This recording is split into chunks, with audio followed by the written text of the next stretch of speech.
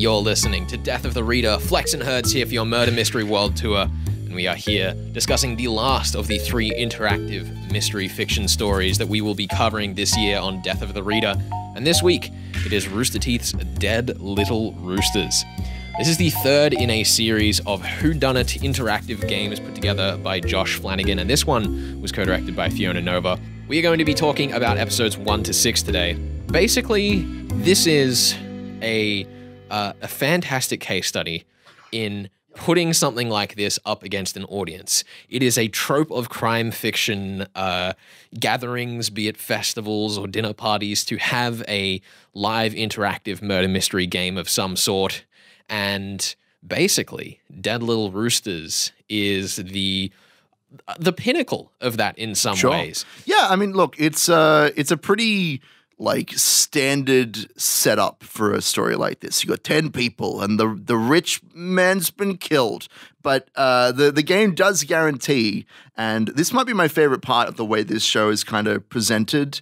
In the very first episode, after you've kind of watched the first kill, the first of the 10 being killed, the showrunners actually take the audience aside and say, here is a list of all the characters, here is a list of all the weapons. The murderer is amongst the 10 guests, and we're going to ask you guys to try and solve, based on this rhyme we put together, who is the killer and how do the people die and all that sort of stuff. Yeah, so this took place in January and February of this year, and I wanted to start today by actually going through the Dead Little Roosters Addendum, which was the 10 Little Indians equivalent that we had here. 10 Little Soldiers, that one, yeah. Because each of the iterations of this has in some way had that poem in a very and then there were none inspired cadence. So let us begin.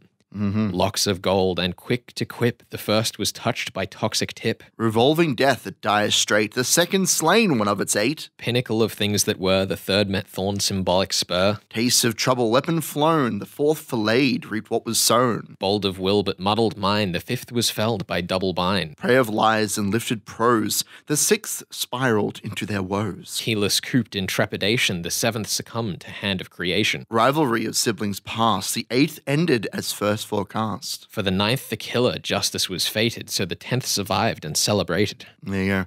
And that is the poem, the addendum, apparently. They're calling it addendum now. Poem is too good for us, or not good enough for us, rather.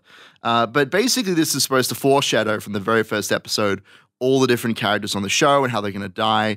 And they tell us, and it's pretty obvious from the get-go, that a lot of these descriptions of deaths are references to the cast and characters on the show and also other shows that Rooster Teeth is kind of put together. For those of you who aren't familiar with Rooster Teeth, it is a internet media empire that started with a little series called Red vs. Blue based in the game Halo.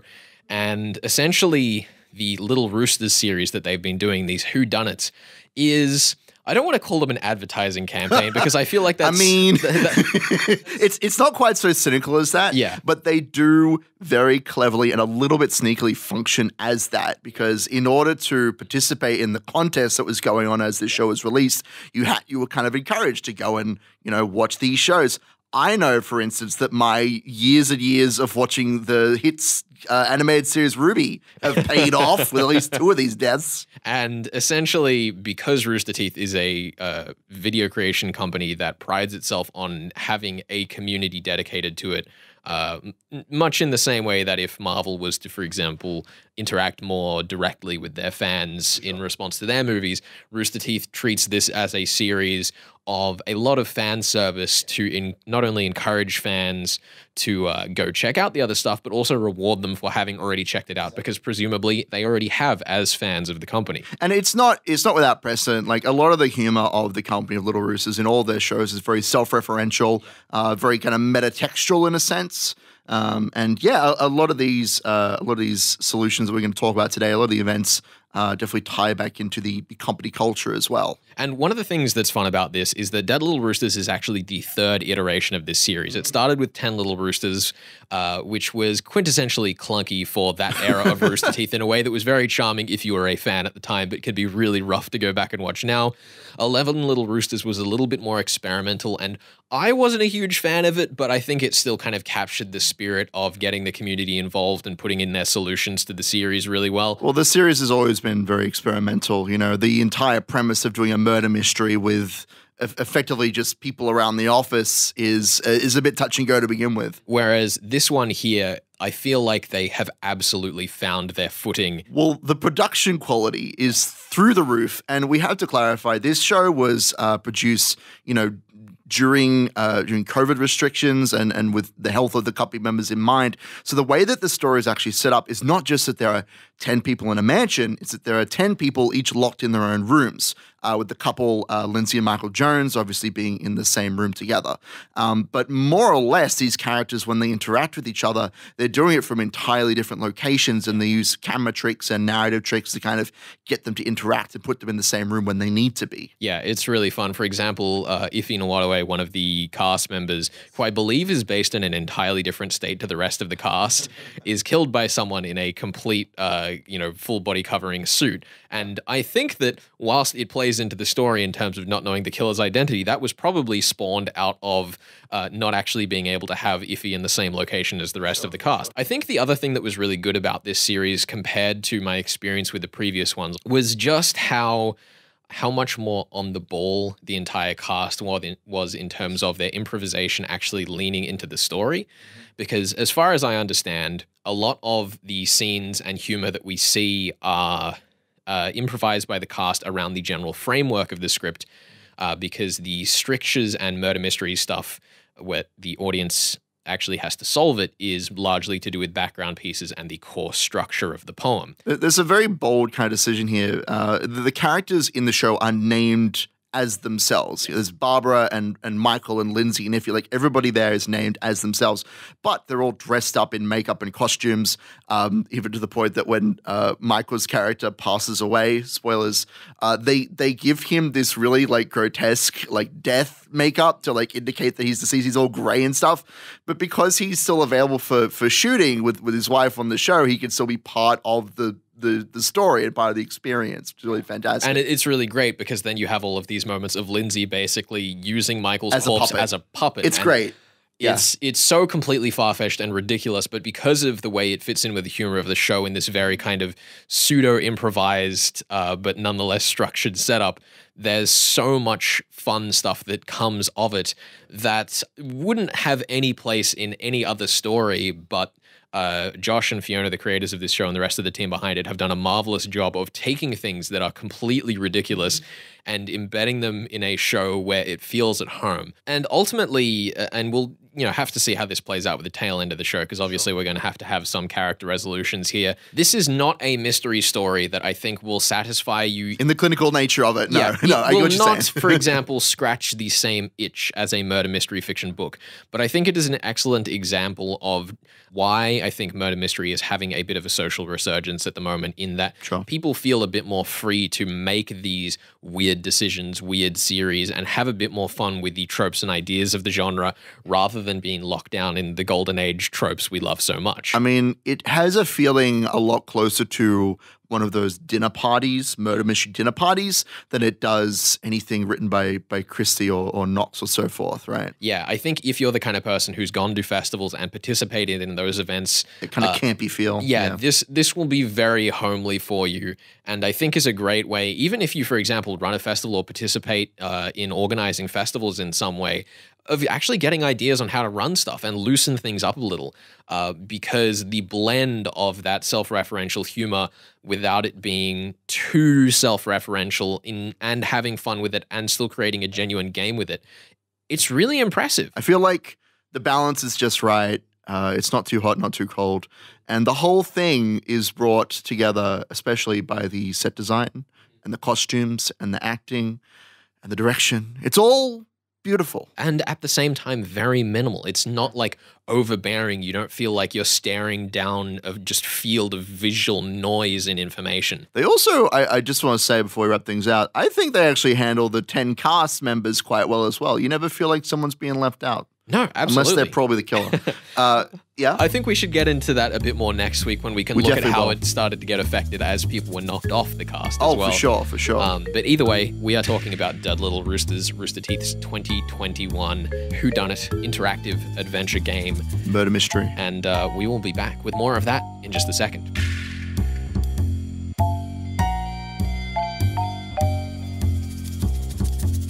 You're listening to Death of the Reader. Flex and Herds here. We are talking Rooster Teeth's Dead Little Roosters today. We're incredibly pleased to be joined by Jon Ingold, a founder and narrative director at Inkle, a British video game company that specializes in replayable narrative games.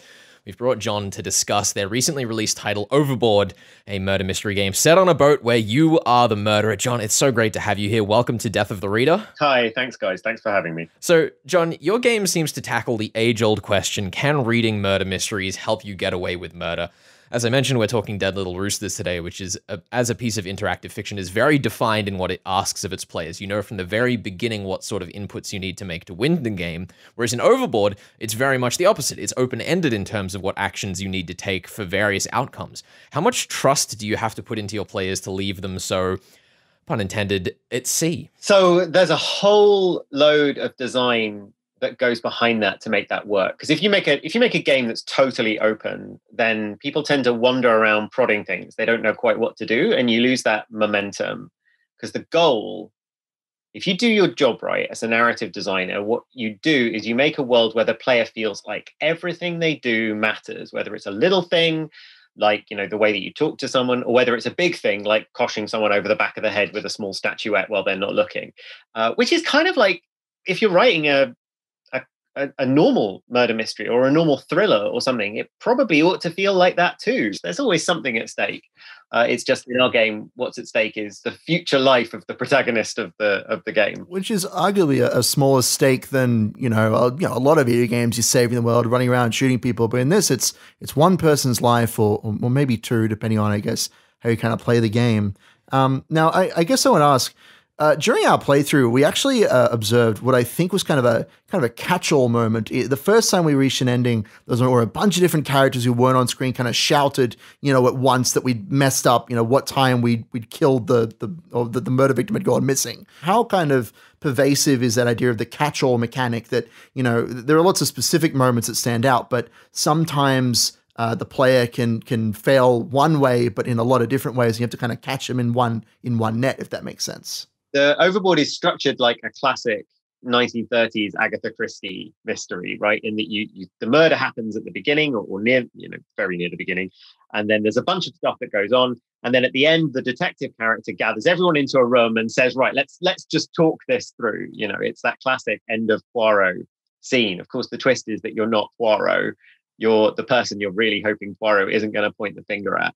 So although there are a couple of other ways to end a game of Overboard early, mostly by jumping off the boat yourself, I really wanted to capture that sense of the classic 30s structure. So it always ends in this scene in the restaurant where the characters will come together and talk about what they found and lay the blame on someone. Because the fun of it is to see how much you can poke and prod and get it to twist and bend. And then, of course, the detective character, the fun of him is him trying to pull the plot back onto track and say, no, we are supposed to be accusing you.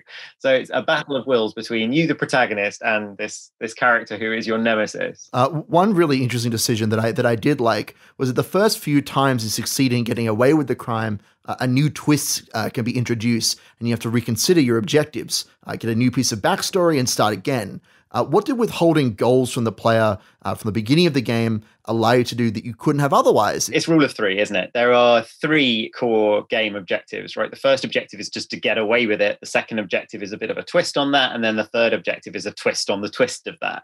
So what that lets us do is essentially to build a 3-act structure into a game that doesn't have 3 acts to it. So the first time you play the game, you open it up, this murder happens, and it's just one thing, get away with it. You've just got to get away with it. And hopefully the player is running around the ship like a mad jackrabbit with everything just going wrong. Everything they touch goes wrong. Everyone they talk to goes, wait a minute, didn't you say this earlier? And you go, oh no, I did.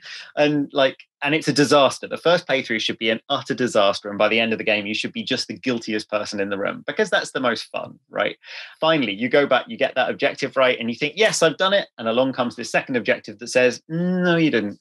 And then you can go back. Because I think one of the things we have to be really careful of is not overwhelming the player at any point. If you look at Christie stuff, I read a couple of Christie novels in preparation for writing this.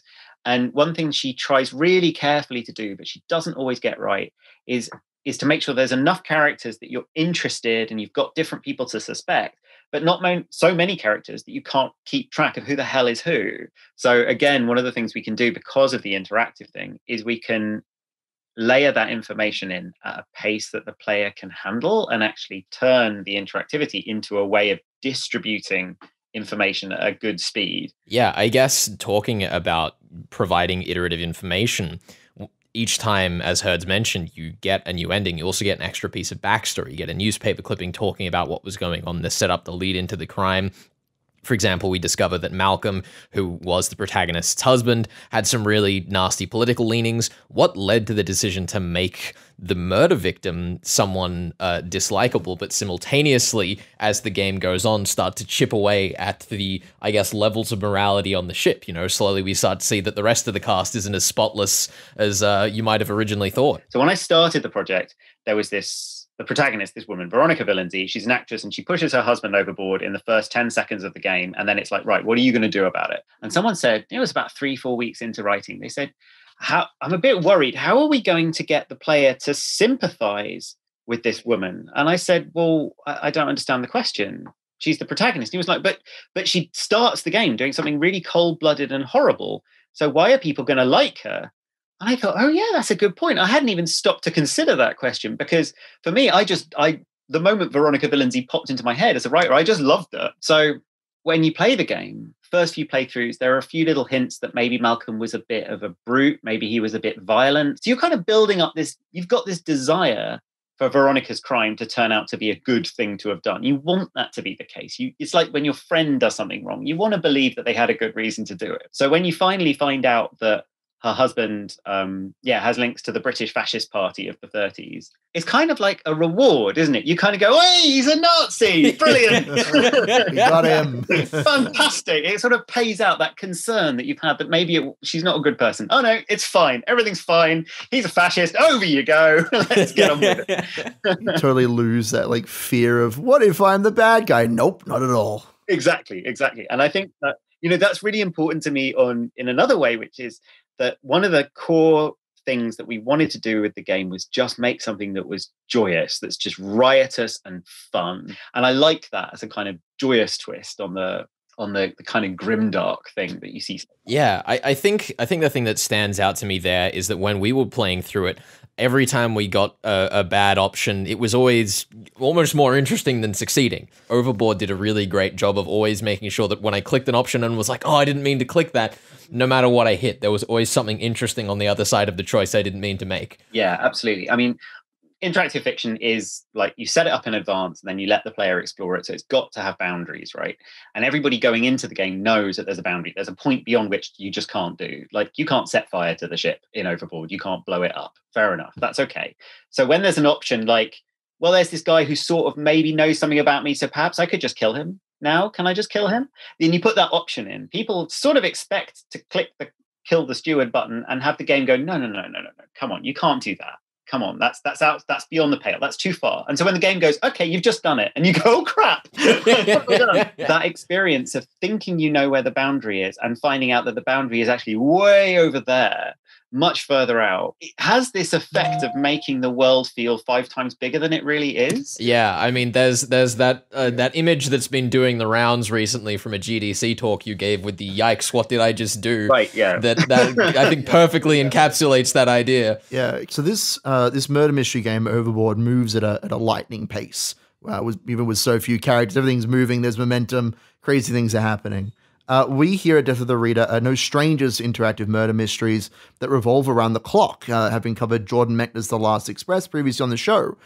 How did you settle on the decision to create such a short fuse for the narrative bomb of the story? Oh, I love The Last Express. It's like my favorite. Oh my game. goodness, we need to talk. Oh gosh, we need to talk. Calm down, boys. Who's your favorite character?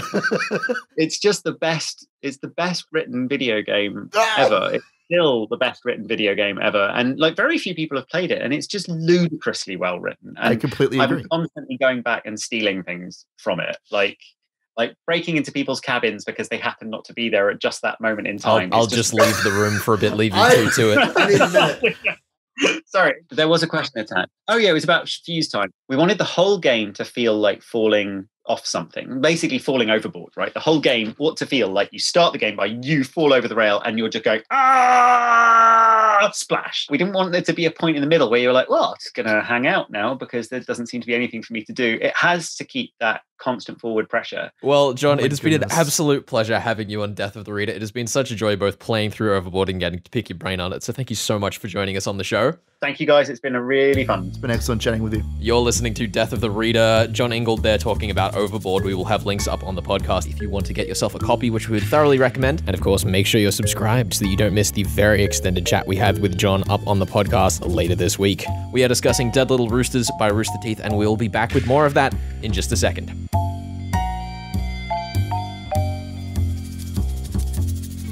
You're listening to Death of the Reader. Flex and Herds here with your Murder Mystery World Tour. We are talking episodes 1 to 6 of Dead Little Roosters by Rooster Teeth, an interactive whodunit series that took place earlier this year, started in January, wrapped up around February.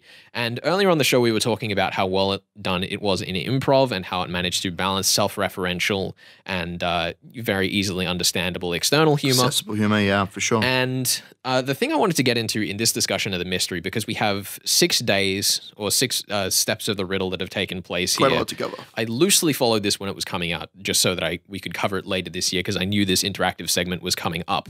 And essentially what happened was there were 8 weeks of the show, and each week there was a questionnaire where you could submit your predictions for who was going to die, what they were going to be killed with, and also each week who you thought the main culprit who killed Nicodemus, the rich guy who owns the mansion, was.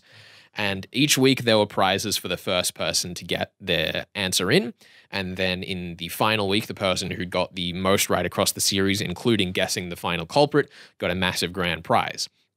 And I thought it was really interesting the way that if you look through this poem once you've read it, you absolutely get that Van Dyne feeling of the answer staring you in the face, but it's also written really well in that it doesn't give everything away too much. No, it's written like a riddle, right? Like it's a proper riddle writing, which I think is really admirable. The art of the riddle has slipped out of the public consciousness. But yeah, like we are given these 10 characters and these 10 riddles, and we even get a death before the end of the very first episode. And you're right. I feel like the story itself and what the audience is being asked to do is very straightforward. It's not the same. We've joked a little bit about ARGs, alternate or augmented reality games in the past, but those are often very obtuse. They require you to do very specific things, find very specific puzzles, and often end up with you like going into the mountains to find treasure. Yeah, exactly. If you're unfamiliar, they're basically interactive games that have pieces of them that take place in the real world. Exactly. But these riddles you can solve just by sitting at your computer and watching Rooster Teeth shows or looking up certain facts online. I know there's one mystery, at least, that I know I could solve from the next couple episodes based on my own knowledge, sort of thing. But it's a very straightforward kind of concept, which I like a lot. I think it's also very good from the audience perspective, how if you've watched, for example, 11 Little Roosters, that at least for the very first death in this series, Barbara, that it's not necessarily a reference to the previous 10 Little Roosters series, but the first one is very obvious to set up the sort of thing that you're looking for. And even if you've only watched the other... The gun gauntlet. So silly. Even if you've only watched the other Little Roosters series, that first clue is a great launching pad for an audience member to realize, oh, this is what the game is. And now I know what to do with the rest of it. Like, even if you cannot solve the riddles for the life of you, the way that they use Barbara's death at the start, not only as a nod to previous series, not only as a nod to other shows in their company, but also just as the most basic example of what's happening on this list, so that you have a tutorial that doesn't feel like a tutorial within the show, is fantastic. Yeah, look, Barbara went out with a yang, and that was what the show needed at the time. Yeah, I mean, look, she's very dramatic. Her death is very dramatic. I'm pretty sure she gives a speech that's like, I'm going to go and find the killer, and I'm going to take him down. Immediately dies. The blow dart to the neck. It's great. The other thing that was really interesting to me was when we get to the third death, for example, Michael's. That was a clue that I thought was really well done, because it Death by platypus. I mean, it was a really silly death, but it also felt like a very good balance of paying attention to things inside and outside the series, because it was a reference to something that Michael had done in another show, and also a reference to the list of weapons that we had. Well, the platypus clue specifically was foreshadowed by Eric's boss. Is that Jordan, is it? Is that, yeah. Who talks about how he's like, if he could be any animal, he'd be a platypus because he's crazy. And that is a reference to the symbolic spur, I guess. I don't know the entire through line there, but basically him like talking about platypus and how dangerous they are is supposed to foreshadow the later death of Michael. And the other one I actually wanted to highlight was Blaine's death, which was bold of will but muddled mind. The fifth was felled by double bind. The longest bit of the entire show. It was a great example Ridiculous. of a joke just paying off that required no external context. And the thing that I noticed as I was kind of picking these out is that the deaths that stood out to me were kind of staggered through this poem in a way that meant that no matter where you were in the audience, you were kind of drip-fed a bit of satisfaction in how the poem played out one after the other. Now, Herds, before we get into our final episode, we do still have 2 deaths to solve and the final killer to pin. Yeah, sure. I know you have a suggestion I do. for the next 2 deaths, so I will leave that to you. The next 2 deaths. I'm pretty sure I know the 8th death. The 7th death is Keyless cooped in trepidation, the 7th succumbed to hand of creation. So I'm not 100% certain about the 7th death, the method of death. But it's probably Issa. We've seen her quite a bit in the last couple episodes. Hand of creation, like the only thing of creation I'm familiar with is the creation star from Ruby, and that is not listed as one of the murder weapons. That said, the 8th death, which is rivalry of siblings past, the 8th ended as first forecast. Now, I did some thinking. There's a bit in the show where they refer to Alfredo and the detective as being brothers, but obviously it's not going to be Alfredo for later reasons. But as first forecast refers to the initial death of Barbara, who plays a character named Yang in the Ruby series, which I have watched all 8 volumes of. Don't hate. Seems to be the entire source of your knowledge here. It definitely is. But Lindsay plays a character named Ruby, and Yang and Ruby both sisters. So I'm pretty sure that Yang is going to come back as a ghost with her gun gauntlet, which was part of the first death, but wasn't actually used as a killing implement. And she's going to shoot her sister, which is going to be fun. I'm excited for that. And then the 9th, the killer, Justice was fated. It's Alfredo. It's Alfredo. Not just because, like, I don't feel like he fits any other deaths, but, like, even further back, and this is why I'm sad I didn't get to actually participate in this as it came out, like, he gets so little screen time. Like, he's one of those characters that is just kind of, he's in the group scenes, but he doesn't get any solo scenes because he's out murdering people. Like, come on. I did want to say the clue that sold me on Alfredo was the fact that the mascot for Jordan's show that they for Face that Eric Jam is for Face Jam? Yeah, that Eric produces is called the Sauce Monkey. Of course. And I know for entirely unrelated reasons to the show that Alfredo's nickname is the Sauce. So great. When we see the killer walking around in the Sauce Monkey outfit, I think that's meant to be. Is that a pasta sauce thing? Is that like sauce? I don't know. Is. I don't want to speculate. I'm worried about that territory, but yeah, I'm pretty sure based on those notes, I'm not sure about how Issa's going to die, but she's going to die in part 7, or as the 7th death, and then Lindsay's going to die the gun gauntlet. Yep. And then Alfredo is the killer, which means that Eric gets away, which is perfect because he gets the cathartic, like, I actually survived and I get all the money and I can solve all of my problems. Look, Here's I don't the thing. have a better If we option. have gotten any of this wrong, I want to be clear. We are giving a point to Sean Britton. I mean, I don't even know what killed the 7th person, so we're already lost the point. Thanks, Flex. No, I mean, that's what we have to do. We have to decide now. All right, hand of creation then. Oh, Issa's pencil. Pencil, because she writes. Because she writes. She writes because she's the writer of the show. Hand of creation. There you go. Issa's pencil. She's gonna fall. She's gonna get joked. There you go. That's our solutions here on Death of the Reader. Thank you for joining us here in our first episode discussing Dead Little Roosters by Rooster Teeth, directed by Josh Flanagan and Fiona Nova. Exhausting. We are going to join you next week with the last 2 episodes of the show. I hope you get the time to check it out. It is on a subscription service, but there is a week-long free trial. It's true. If you wanted to try that out. You can just binge it over a weekend. Yeah, and I mean, I would thoroughly recommend that you do check this show out, because even if it is not your speed, even if you are a more traditional murder mystery writer, even if you are too old for a lot of the very young-leaning humor in this show, I think that it is an excellent case study in where the murder mystery field has led in the modern day, because I think this is probably the largest audienced thing we have covered on this entire show. It's an excellent little snapshot of murder mystery in the public conscience, I think. Showing all sides of the story. Well, best of luck to Sean Britton in unintentionally besting us. Look, here we go. About to get a point. Next week on Death of the Reader. You're listening to 2SER 107.3.